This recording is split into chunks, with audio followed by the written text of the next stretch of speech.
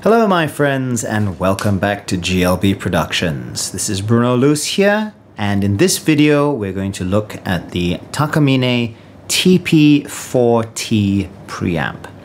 This preamp is found on the entry-level G-series guitars, namely the 10 and 15 series. Now, being a G-series preamp, it's important to note that guitars with this preamp are not compatible with the preamps found on the Japanese-made Takamines, namely the CT4B2, CT4DX, and Cool Tube preamps, all of which I have videos on. This particular guitar is a Taka-Mini GX18CE-NS guitar, a review of which we'll post at about the same time as this video. Now, it has to be said that it's quite difficult sometimes to find specific information on Takamine products, not least their preamps. This particular preamp, there does not appear to be a manual anywhere on the Takamine website and no link to one.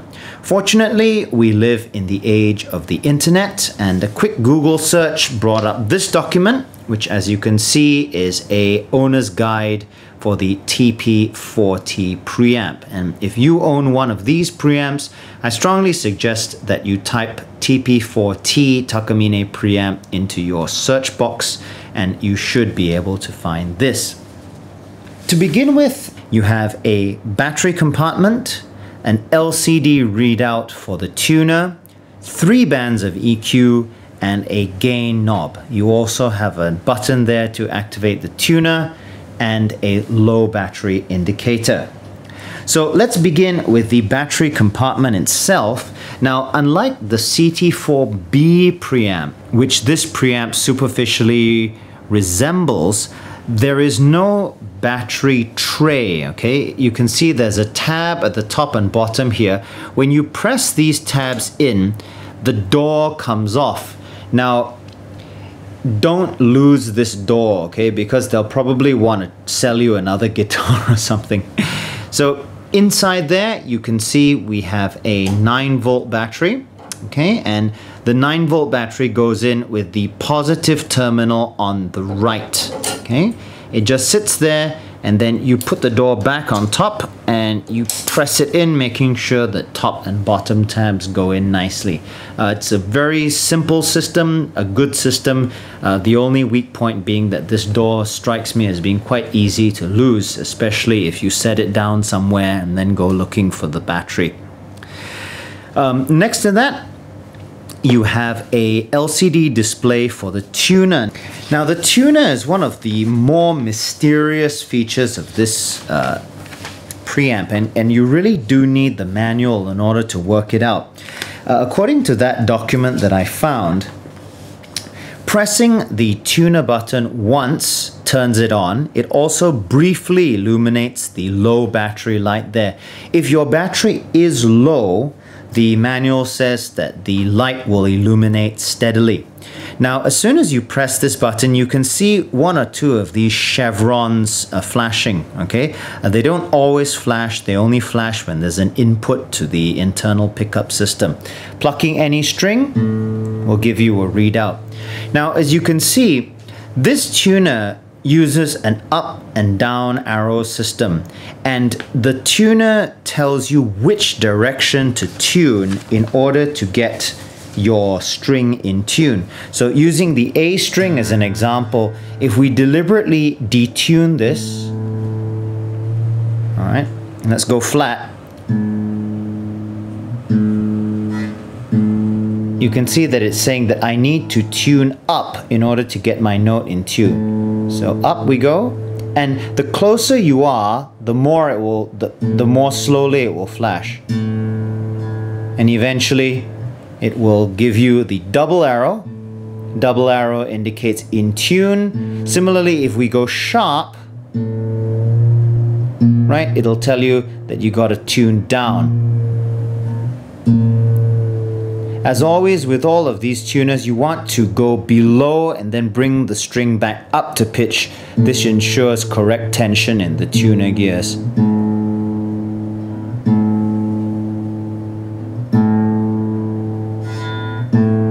There we go. And you know, the readout is chromatic, so it reads all strings. E, A, and so on and so forth. It's a fairly rapid and a fairly accurate tuner. Now, the other thing about this tuner that I had no idea about until I used it was the fact that it features a calibration function. According to the manual, when the tuner is active, pressing the tune button a second time allows you to tune to an arbitrary reference pitch. So what you do is, you turn the tuner on, as you can see there we're on, all right? And then you tune one string of your instrument to match the other out of tune instrument that you have to play with. So let's say you are playing with a piano and the piano is somewhat flat. So we would make sure the tuner is on, right? And then we tune one string. So, right, so we're now flat there. And then you press the button a second time and you see that now we have the double arrow. So that's the calibration. So now this is in tune and everything else should register as sharp. Okay, you can see there. And okay, this function I find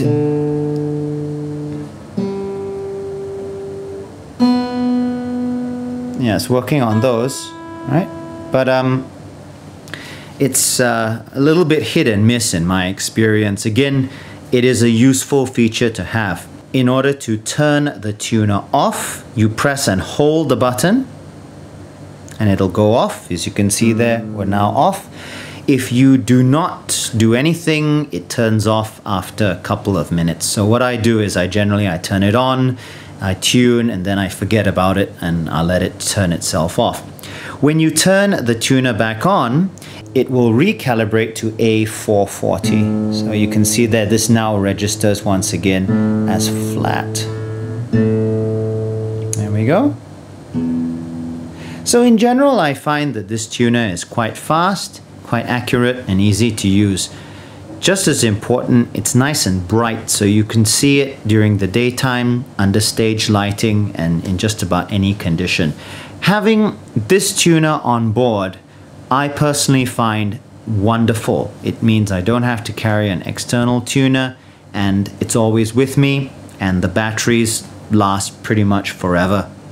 It's also worth noting that unlike on the CT4B2 preamp, there's no option to mute and tune. In other words, pressing the button a second time does not mute the output of the guitar, unlike on that other preamp. We've already covered the low battery light. When the battery is low enough such that your sound begins to deteriorate, this LED will turn on. Takamine does not publish any specifications on the battery life, but given that it's a 9-volt battery, I would say you're looking at probably several hundred hours before you have to change it. So let's now look at the EQ. We'll press and hold this 2 seconds to turn off the tuner. The EQ, according to the legend here, says that you have plus minus 12 dB and you have bass, mid, and treble. According to the manual, bass is set at 60 Hertz, and contrary to what it says here, you have only plus minus 9 dB. Mid is set at 600, and again, contrary to what it says here, you only have plus minus 10. And treble is set at 10 kilohertz, and there you do have plus minus 12 dB. So as on my other Takamine preamp videos, I'm going to demo the full range of this EQ. I'll play the guitar first flat, and then we'll go through the bands one at a time. It's worth noting on this that you see how this indicator line is at the center? The plus minus 12s are right at the end of the fader track. But you see that even when I fully boost the fader, the indicator line never reaches the plus 12. So I don't quite know what that means. Do you read the reading from the end of the fader, or do you read it from the center? This is one of those cases where you really just have to use your ears, because this is not really a good clear guide of how many dB you're boosting and cutting. Okay. So now let's hear how the preamp sounds. As I mentioned earlier, this particular preamp is in the Taka-Mini guitar, and the signal chain for this demo is as follows. From the guitar, I'm connected into a channel of my Mackie 802 VLZ4. The instrument or high impedance switch on the channel is on. High pass filter is off, channel EQ is set flat, and from the mixer, the signal is fed directly into the video camera.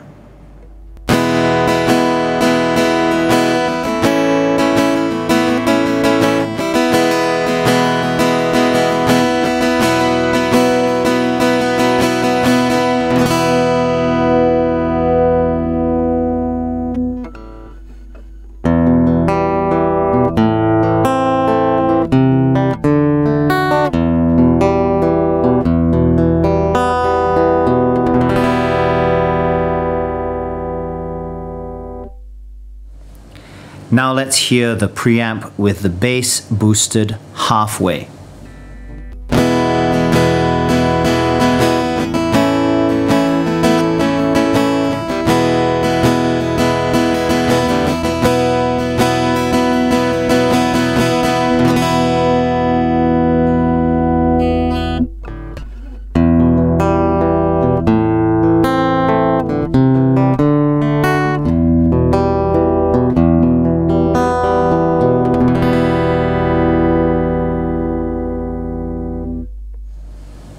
Now let's hear the preamp with the bass boosted all the way.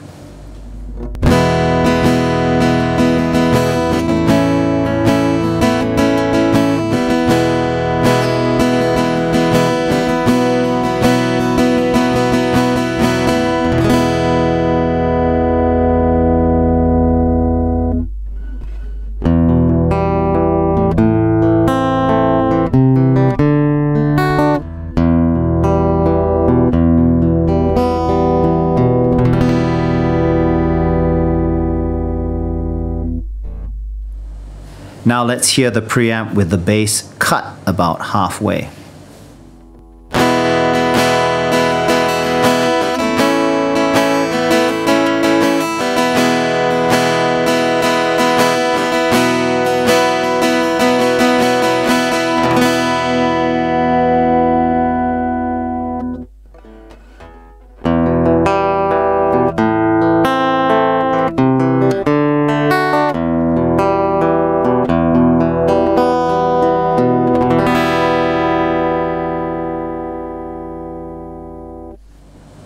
Now let's hear the preamp with the bass cut all the way.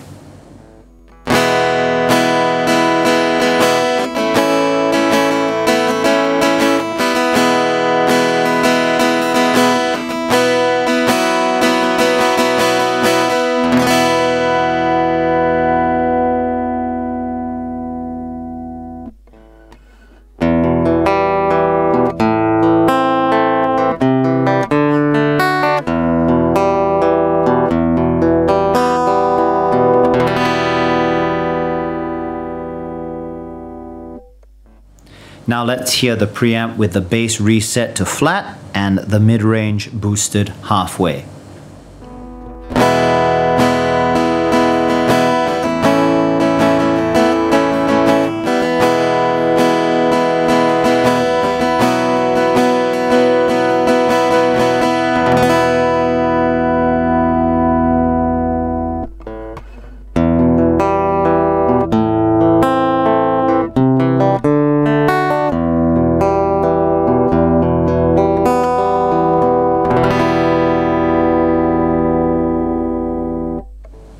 Now let's hear the preamp with the mid-range boosted all the way.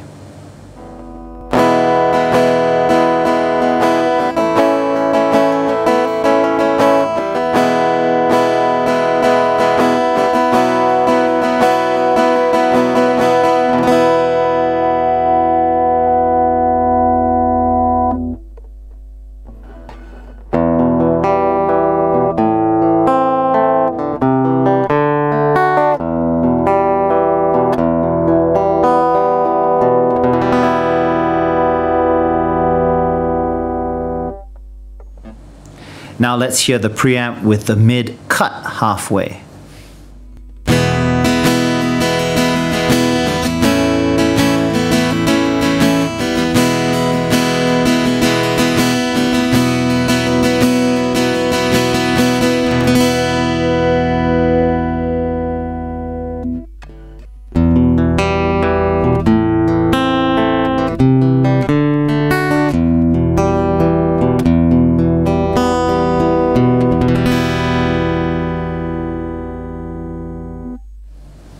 Now let's hear the preamp with the mid cut all the way.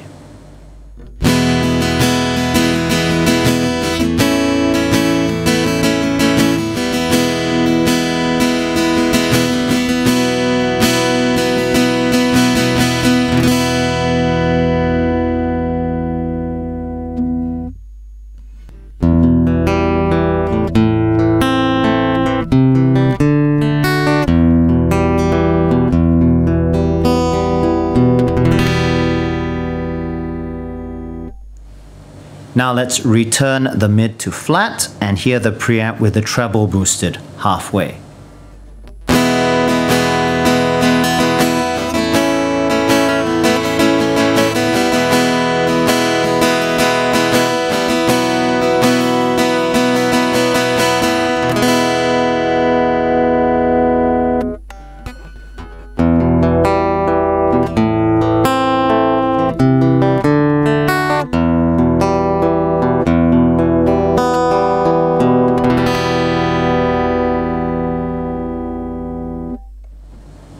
Now let's hear the preamp with the treble boosted all the way.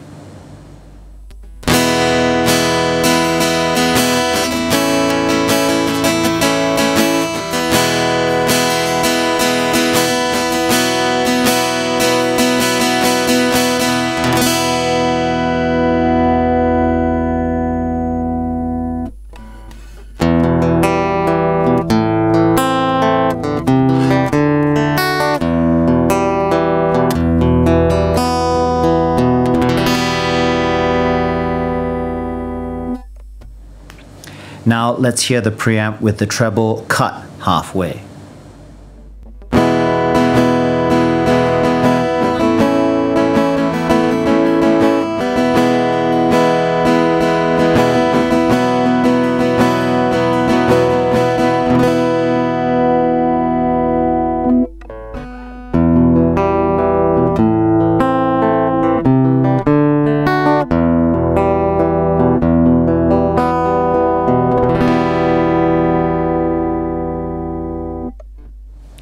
And finally, let's hear the preamp with the treble cut all the way.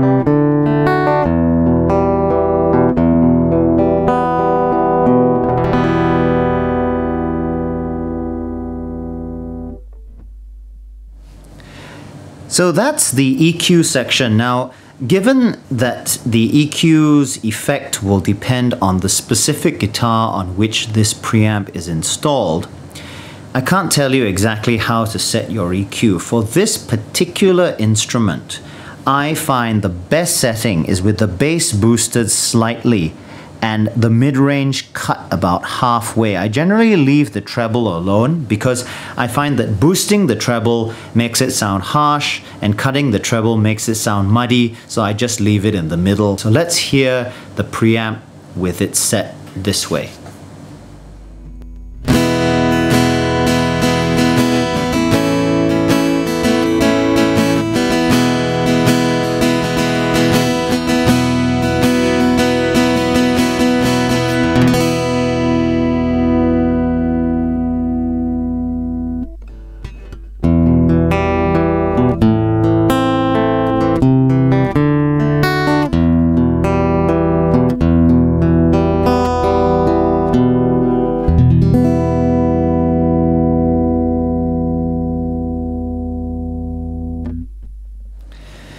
The final feature of the preamp is this large gain control or volume control, depending on how you look at it. As you can see, it has a minimum and a maximum position.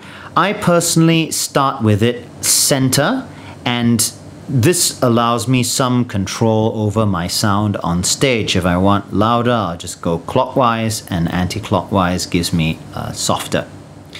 So that's my review and user guide of the Takamine TP-4T preamp. It is an entry-level preamp in the G-series guitars, but as you can see, it's still relatively user-friendly. It has a good, accurate, and fast tuner, and it also gives you options in terms of EQ and volume.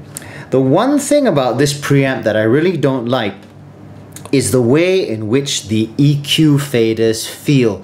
They really feel quite cheap and not precise. It takes quite a lot of force to move them, and I feel that they lack the resolution that is present on the CT4B2 preamp, which is the equivalent on the Japanese produced guitars.